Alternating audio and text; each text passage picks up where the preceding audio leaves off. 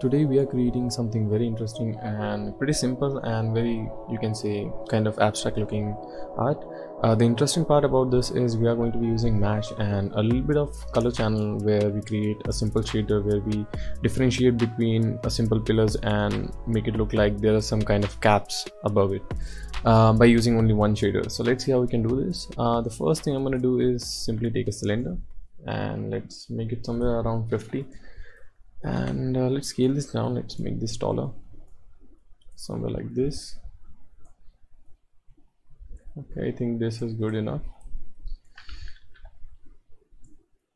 Alright, so perfect. We can always go back and change if you don't like it, so there's not going to be an issue. So once you're done with the cylinder, simply go to mesh and click on the mesh. If you don't have mesh network, simply go to Windows, Setting, Preferences, Plugin Manager, scroll down and you'll probably see something called mesh. It should be, yeah, right around here. Just load it and set it to auto load. Alright, so click on the mesh and you'll see a kind of clones of your object. So by default, mesh creates something called as a distribute node, which kind of creates a couple of clones of your main object. And in the distribute, instead of making the distribution type to linear, we are going to change it to grid, and this will just give us some grid going on. So we don't we want in the X direction, not in the Y, and we want it in Z. If we make it in the Y, it will just create some more clones on the Y, which we do not want. So I'm going to change the grid probably around to 20 and 20. So as you can see, we have a lot of clones going on. From the top view, I'm just going to change how close they are. So let's change the distance to probably around 3 and 3. Okay, so I think this is good enough. All right, perfect. The next thing I'm going to do is simply go to the mesh network again, and here you'll see a random node which will just help us randomize the overall stuff. Now when I select the random node, you'll see that it has completely randomized the overall look. So first thing is turning off the x-axis and z-axis. So let's make it 0 and 0. We don't want them to be, you can say, randomized on the x and z direction. We just want them to be distorted in the y direction. So here you can pretty much change how much you want it to be displaced. So I'm going to make it to somewhere around like 0.4, and I think this should be good enough. Okay, the next thing I'm going to do is probably create a kind of fall off. As you can see right now, the overall object, the whole polygons are moving on the y direction, or simply randomizing. On the other hand, what I want is simply a simple fall off where only the center pieces are moving on the y direction and the rest are completely linearized. So let's see, go to the fall off object and right click on this and simply click on create, and you'll see this weird ring fall off, and simply scale this down and not too much. And as you scale this down, you'll see that we are creating a fall off, which is basically the only parts where the pillars are inside are only going to be affected by the position, or you can say the random effector. The rest we're going to stay still. So now you can pretty much, if you want, you can animate this. You can simply hit S and then you can move forward and hit S again, and then you can simply move this. I'm going to just scale this up till somewhere around here, and I think this is looking good enough. And if I want, I can pretty much change the overall value to increase it even more. I think this is looking quite good. Okay, so the next thing I'm going to do is create a simple plane. Let's scale this up. I'm going to turn off the grid now and make the division probably around 0 and 0 because we don't want any divisions. Let's go into the, I think I have a camera around here, and I'm going to switch the resolution to probably around 1K, and let's turn on the film gate. Okay, so let's keep it like this and lock the camera. Now once you're done with this, here we are going to be doing all the shading and lighting. So let's go to the Arnold and okay, so we don't see anything, and that's because we don't have any light. Let's see the debug shading. Okay, so this is what we have. Perfect. So let's turn this off, and let's start off by simply taking a directional light and bring this up. Okay, and let's see, I'm going to rotate this to somewhere like this.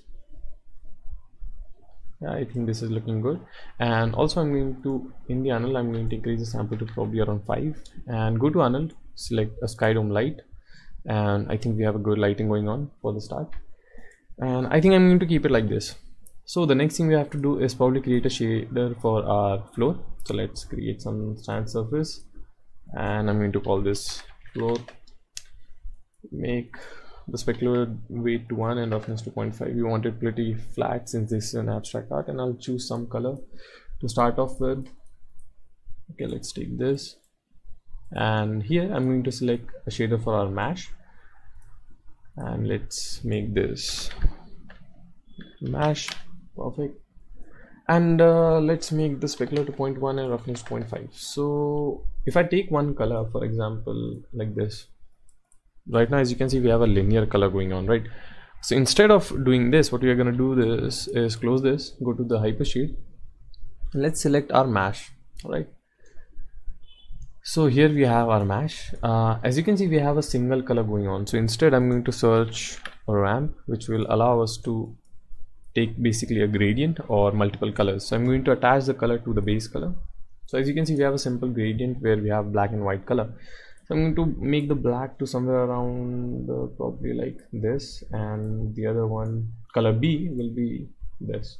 I think this is looking good enough.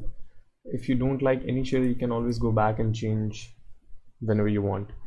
So let's go back to the IPR. Okay, so as you can see we have a simple gradient going on, but not as good as we thought it would look.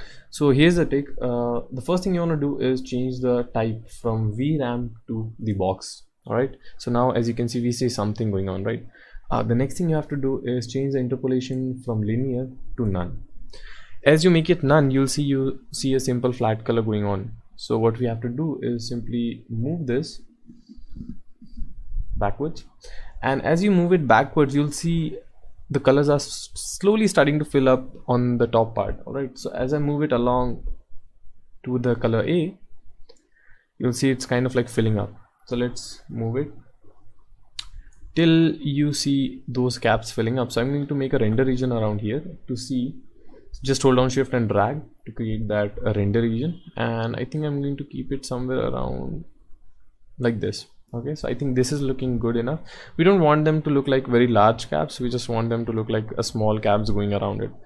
So I think this is looking quite good, and anytime if you don't like, you can simply go back and forth. You can change the color you want, you can change the box type, distribution type, and if you don't like the randomization, if you want to like feel like changing something, you can play around with the seed to get different kinds of results.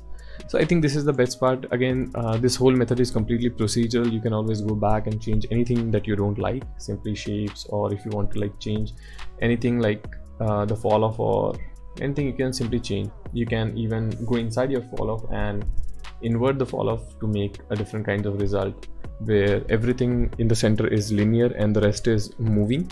So it totally depends on you what kind of style you have and what kind of stuff you want to create. So I hope you like the video. I hope you'll enjoy creating some abstract stuff with this, and if you do create something out of this, definitely send me on Instagram. I love to see your work. So again, enjoy creating something like this, and have a good night.